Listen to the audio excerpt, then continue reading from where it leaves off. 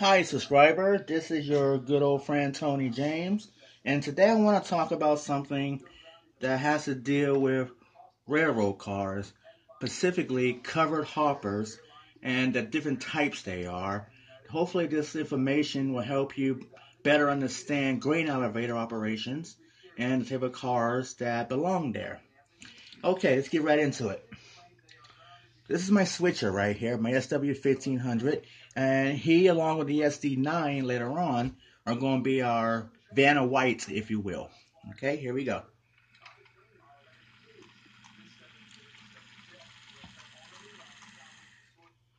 Okay, now, as you can see from my first car here, this one is a what they call a PS2, 4427. Now, that 4427 number is important because that tells you the cubic feet of how much this car can hold. The next one I want to show you is this one. It's also a PS2, but it's a 4460. It holds more cubic feet material of grain.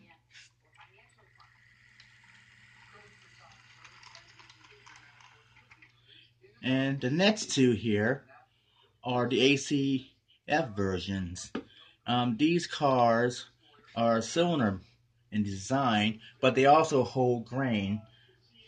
Now, I'm not quite sure the exact number of cubic feet they hold, but I do make a list though where I can probably put it down in the description later on.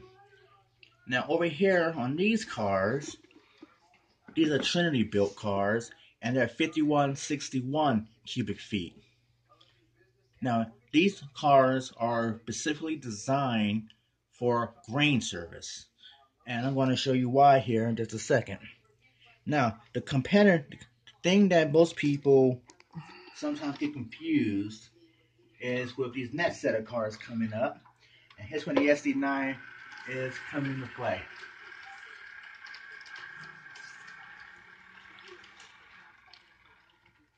Okay, these cars right here are the Atherin types, and they are the 5200 cubic feet cars, or as most model railroads know them, Atherin's 55-foot covered hoppers. And one thing you'll notice on the bottom are the outlet gates here. They have the little smaller round tube-like gates on the bottom. And if you look on top,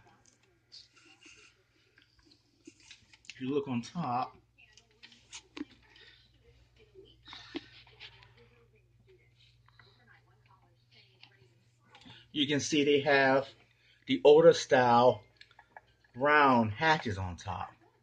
As over here, these cars have the long throw hatches on top. Now, these are the good indications of what materials go into these cars. These cars are designed for plastic pellets, flour, resin, real light materials. And these grain cars, which have grain, they actually hold heavier materials. Now, let me show you on the bottom of what these look like.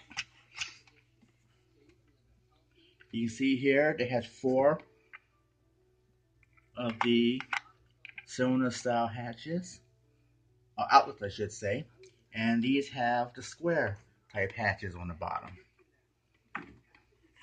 Okay, well, I hope this helps you guys out a little bit when you are putting together your layout or doing your running. So now you know the difference between these cars, and now your layout will make more sense. Alright guys, take care.